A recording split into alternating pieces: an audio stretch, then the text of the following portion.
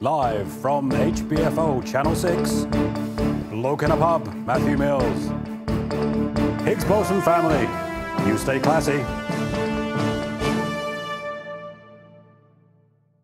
Well, hello, and this is the 5-year mission that is Bloke in a Pub, and you are boldly going with me, Matthew Mills. And we had a couple of questions from clients and from viewers over the last couple of weeks who have asked, how is it in the middle of a global pandemic and the attendant economic downturn that my investments have gone up, and in some cases gone up by more than double digits compared to this time last year? What I'm going to do is I'm immediately going to just put to one side the immediate answer, which is excellent fund management. But just going to indulge myself for a moment there and just enjoy the moment. Actually, what it comes down to is the portfolios and their asset allocation, the mix of securities that we buy, has been driven by fundamental markers that we would see in the economy.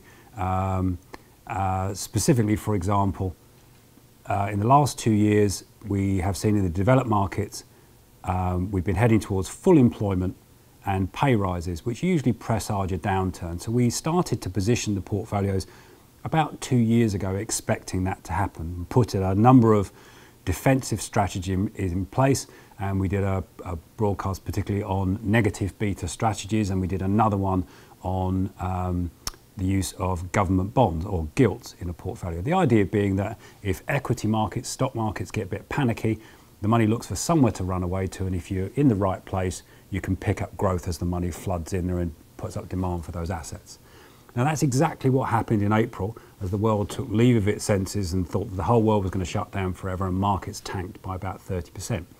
And what that meant was we were able to mitigate at least half of that. The important point being it gave us a higher baseline and made it easier to recover from that point. Now after that is the fact that stock markets are not just homogenous, they're a headline figure.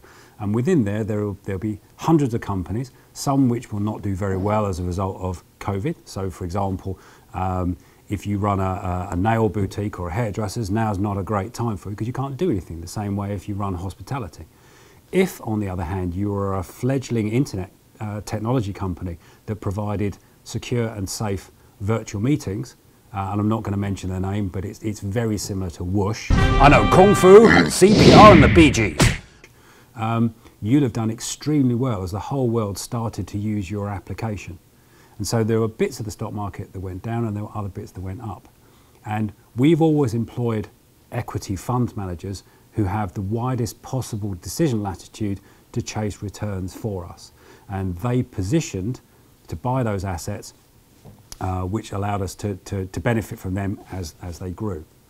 The final point is that over the last 10 years or so, more and more money has gone into what are called index tracker or passive funds. And this is where a fund manager replicates the shares and their proportions in an index, like for example the FTSE 100 or 200 or the NASDAQ or the S&P 500, and just tracks that allocation passively. So not actively picking stocks and waiting which ones they're going to buy over others. Now, what that means is that as a stock comes into an index, all of those passive index fund managers have to buy it. And that puts up demand and pushes their prices up even higher. So if you were a fledgling tech company that provides internet safe and secure virtual meetings, and you suddenly came into an index, you have huge swathes of money chasing after your share, massively pushing your prices up. And we also benefited from that this year. So overall, what's happened is we mitigated a lot of the downturn with some defensive strategies that were actively put in place, and our active stock picking from our fund managers has allowed us to benefit from an upturn in certain sectors of the market. What does that mean for us going forward? Well, the big game changer here is hopefully, fingers crossed, going to be the vaccine, and then as a result of us all being highly resistant to COVID going forward, the world reopens and we start buying things that we haven't been able to in the past. So for example, I see my vaccine as a boarding pass to a direct flight to the Maldives, which means I'm not alone in that. Other people will be buying airline tickets and holidays, which means that companies other than those providing access to virtual meetings, like holiday companies, travel companies and airlines, may start to benefit. So we'll see a rotation of money out of some sectors into others. And again, because we have fund managers who have complete decision latitude, they will be able to follow that. And if there is genuine pent-up demand from the fact we've all been sitting at home, not spending our money, just waiting for the opportunity to jump on that plane to the Maldives, hopefully not the island I'm going to, thank you, then we should see a massive uptick in stock markets. And although you should never predict what's going to happen, should that be the case, should the vaccine go well, this looks like it could be an extremely good year for stocks and shares. So a little bit of good news in the middle of a lockdown, and a bit of an explanation for what's actually been going on, because it has been a little bit unusual. And on that note, more next time.